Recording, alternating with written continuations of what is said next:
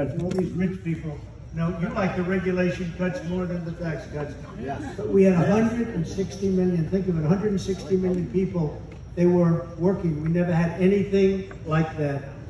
160 million, the best we ever did. Whether it was low income, high income, college degree, Harvard, MIT, the Wharton School of Finance, or if you didn't even have a degree from high school, everybody was working.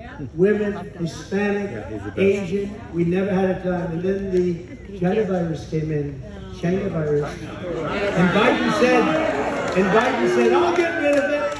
How the hell is he doing? He's not doing so well with the virus. I thought he was going to get rid of it. More people died this year than died last year. Everyone's saying, I don't know, with all the vaccines and everything that we have. But I'll tell you what, we're going to have, remember this, our country has not seen its greatest greatness. It's going to be something like, you're going to be very happy.